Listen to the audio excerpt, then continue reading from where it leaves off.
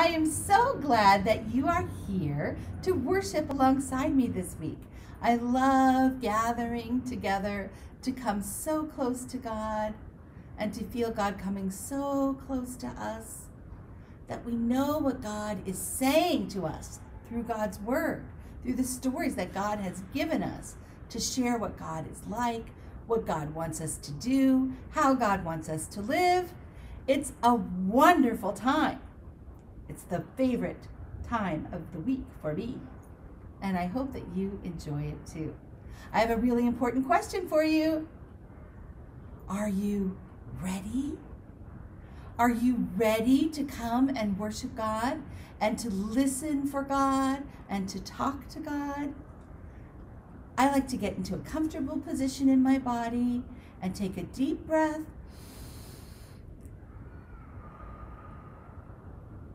So I can feel ready all through myself.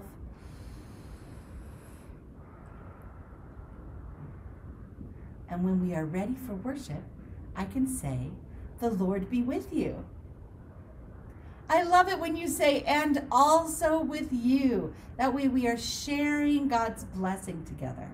You know that we are here to listen to a story from God's word, to listen for God's voice, and also to talk to God. And there are lots of ways that we can talk to God. Let's talk to God with our singing voices today. Father, we adore you, and we lay our lives before you. How we love you, Jesus, we adore you, and we lay our lives before you. How we love you, Spirit, we adore you, and we lay our lives before you. How we love you.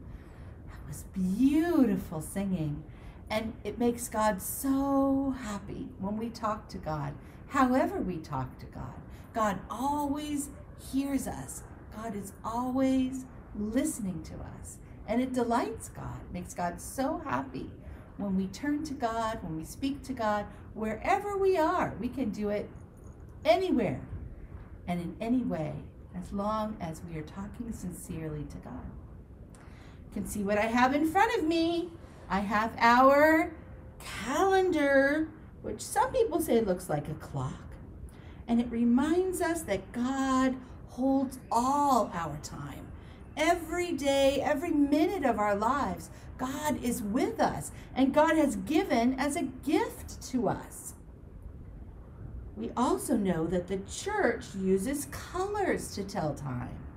And we are now in the time of the color green. Green and growing. A time when children are growing in their bodies. I know you are all growing so tall and strong.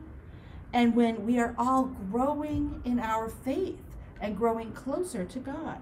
This is the time of green and growing. Today we are starting a new series of stories. They're stories that some of you have heard before. But do you know what is so amazing about the stories of God? Every time we hear them, every time I tell them, or anyone tells the stories of God from the Bible, we can hear or see or feel or experience something new, because the Word of God is the living Word. It's alive. It is acting within us to change us completely. When we are changed completely, that means transformed. We are coming to be closer and closer to God. So if we open our ears and our hearts and our eyes and we ask God to bless us and show us what God wants us to hear today, we will hear something very special.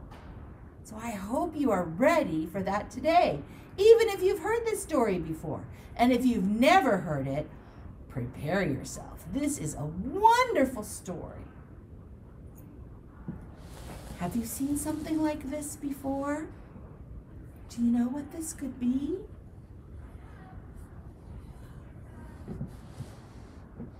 We know certain things about it. We know that this box looks very old. And we know that parables are old. They were given to us long, long, long ago. Way before I was born, or your parents were born, or even your grandparents. Long, long, long, long ago, parables were given to us. They're very old. We also know that this box is the color gold. Gold is something that's worth a lot.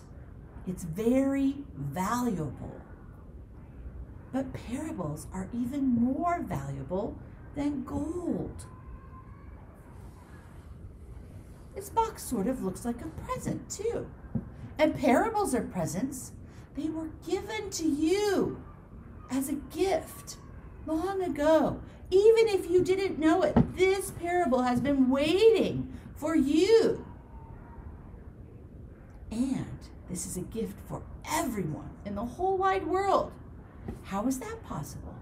A gift especially for you, but a gift also for everyone in the whole wide world? That is something amazing about parables. We also see that this box has a lid. It can be open and it can be closed. Parables are like that too.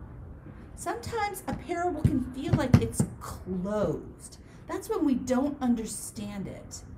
And if that happens, we come back again and again. We ask God to bless us, to come close to us. And one day God will open it for us so that we do understand just what God wants us to know. There's also something special about this box that you may know. Each one of these boxes has a special dot with a color. Do you want to guess what the color is for today? Today's box has the color green. I wonder if there's something green inside. If you know something about parables, do you know a parable that has a lot of green? I wonder which one it could be. Are you ready to open it? Let's see if it'll open for us today. There is green. So much green. Look at all of this green. I wonder what it could be. What it could really be. That's an important question when we are looking at parables. We ask ourselves, what could this really be? What could it really mean?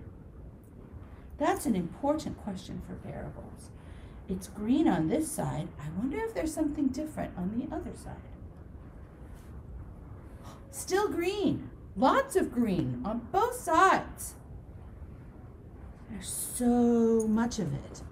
I wonder what this could be. What does it look like to you? Maybe a lily pad? Does it look like the top of a forest from above? Does it look like a field where people play sports? Maybe a lot of grass? I wonder what it could be. What do you see? Let's see if there's something else that can help us to tell the story, to help us to understand what is here.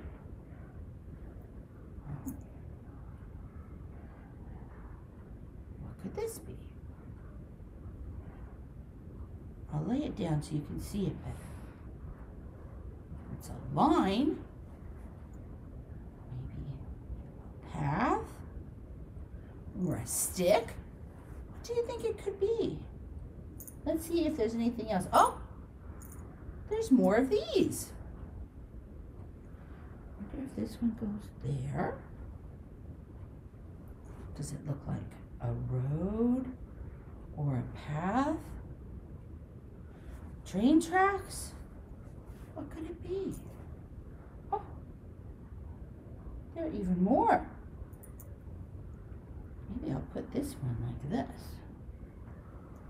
Let's see if there's anything else. Oh. Like that? Maybe? Does it seem like maybe we're building something? It's getting taller. Feels like maybe it's stronger.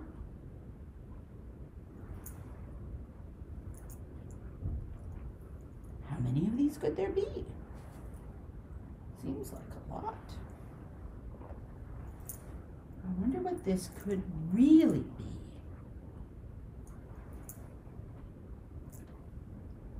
What kind of place is this?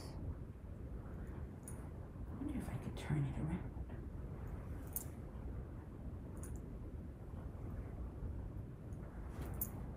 What does it look like to you?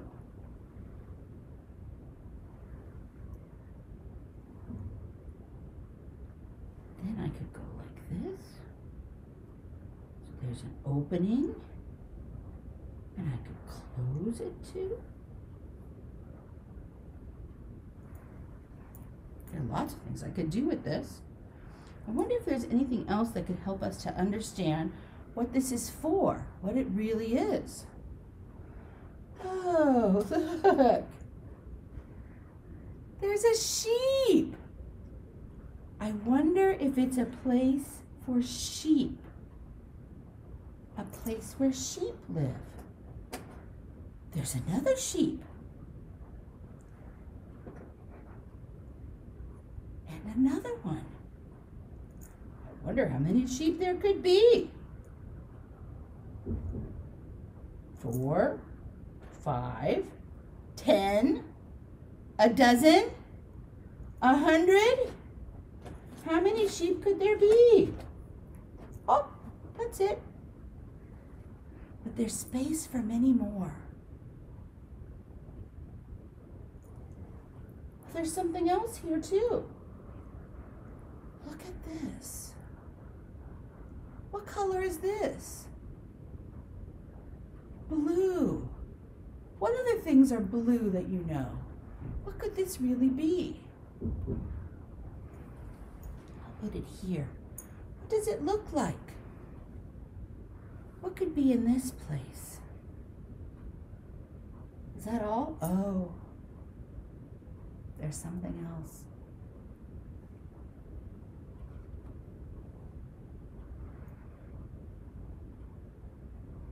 What could this be?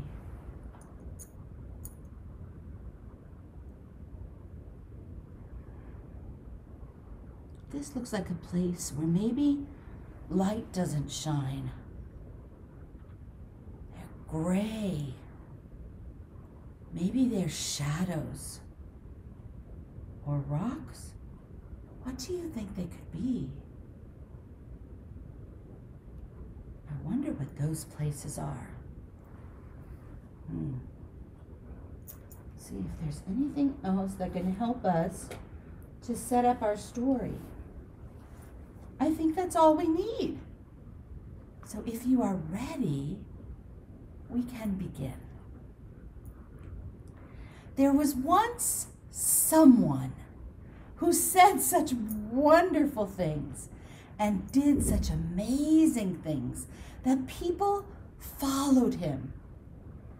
And as they followed him, they wondered, who could this be?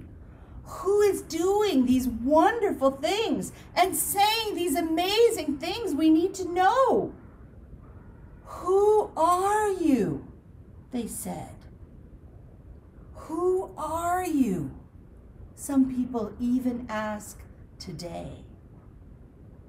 One time when they asked him that, he said, I am the good shepherd.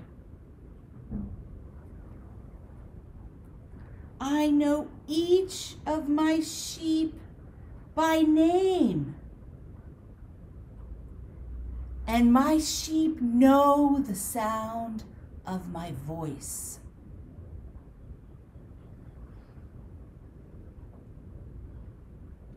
I lead them out of the sheepfold, and I go before them to show them the way. And my sheep follow me wherever I go.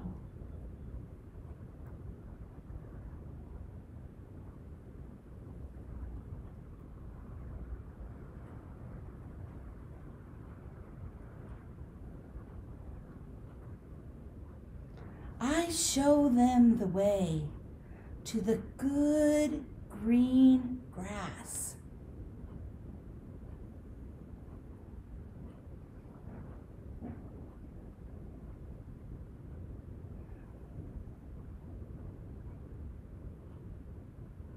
I show them the way to the clear, fresh waters.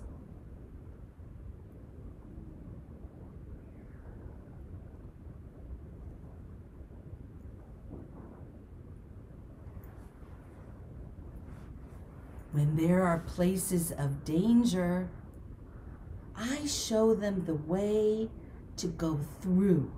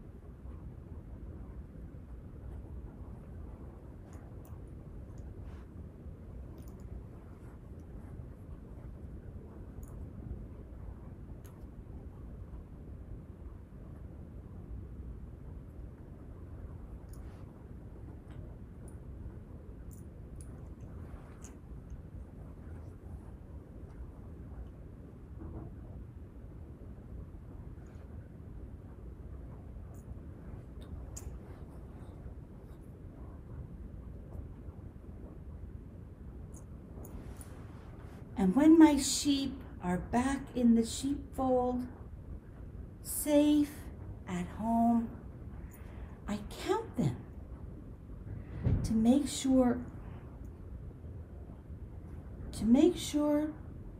they're all safe.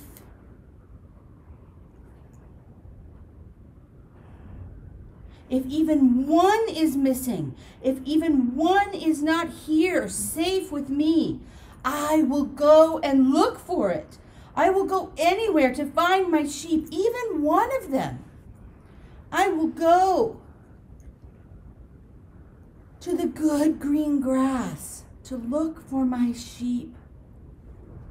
I will go to the clear, fresh, cool water to find my sheep. I will even go to the places of danger, to scary places, to find my sheep. And when I find my sheep, I will put the sheep on my shoulders and carry it. Even if it's heavy, even if it's hard to do, I will bring my sheep back home. And when I have found my sheep, and my sheep are safe with me, I will rejoice and I will throw a party. I will invite everyone I know and say, come and celebrate with me. My sheep is here, the one that was lost, the one that was wandering. I found it. I rescued it. It's safe. Celebrate with me.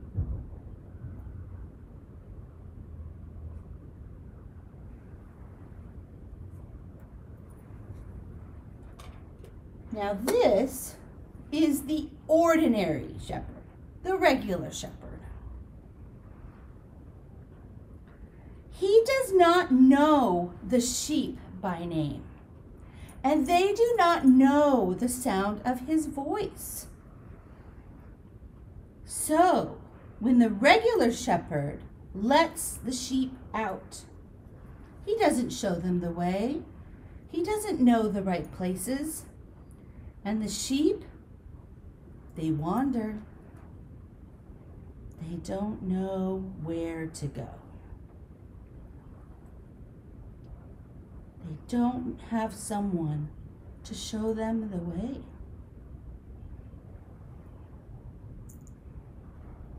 And if a wolf comes to eat the sheep, the regular shepherd will run away and save himself and leave the sheep to be eaten by the wolf. But the good shepherd will stop the wolf, will protect the sheep. The good shepherd will even die for the sheep, so they can come safely back home.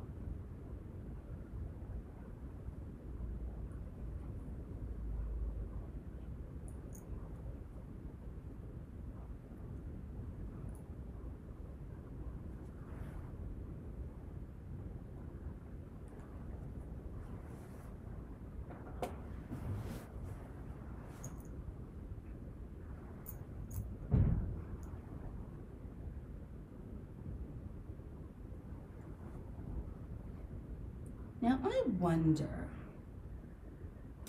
wonder if these sheep have names.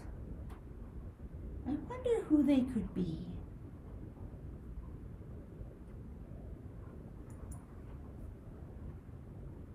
I wonder what this place could be. Have you ever been in a place like this? I wonder if you've ever been to a place with good green grass.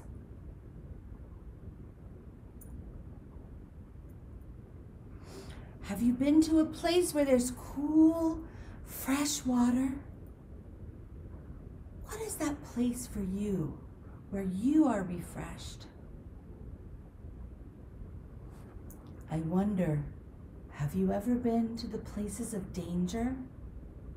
Have you been in a scary place? Have you been lost? What did it feel like when you were lost? I wonder, have you been found? Have you been rescued? What does it feel like when you are found? When you are rescued? If someone rescues you, what do they look like? What does their face look like when they find you? How do you feel inside when you are found? What does it feel like to come back to this place where you are safe at home? Do you have a part of this story that you like the best? I'll bring out the other parts so you can remember them. What is your favorite part?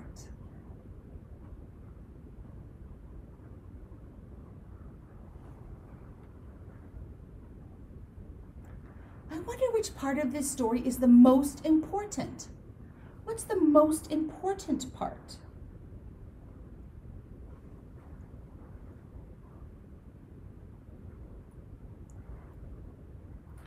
I wonder which part of this story tells something about you or what you would be doing.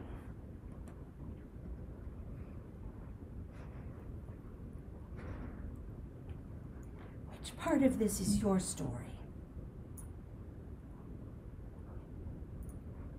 I wonder if there's a part of this story that we could take away, but still have all the story that we need.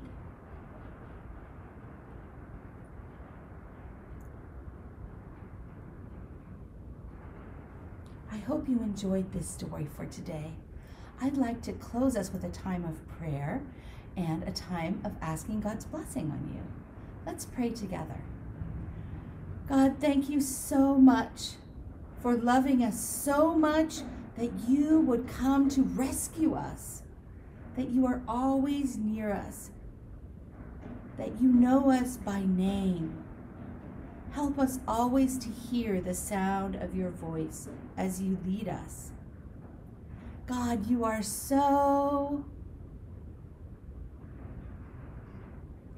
God, thank you for... God, please... Jesus, you are our good shepherd. You always show us the way. You showed us the way to pray, and we want to pray your prayer. Our Father, who art in heaven, hallowed be thy name. Thy kingdom come, thy will be done, on earth as it is in heaven. Give us this day our daily bread, and forgive us our debts, as we forgive our debtors. And lead us not into temptation, but deliver us from evil. For thine is the kingdom, and the power, and the glory forever. Amen. The Lord bless you and keep you. The Lord make his face shine upon you, and give you peace, and give you peace, and give you peace forever. God bless you. I hope you enjoyed our story for today. It is the parable of the Good Shepherd from Godly Play by Jerome Berryman. I'll be back to tell you another story next time. Bye-bye.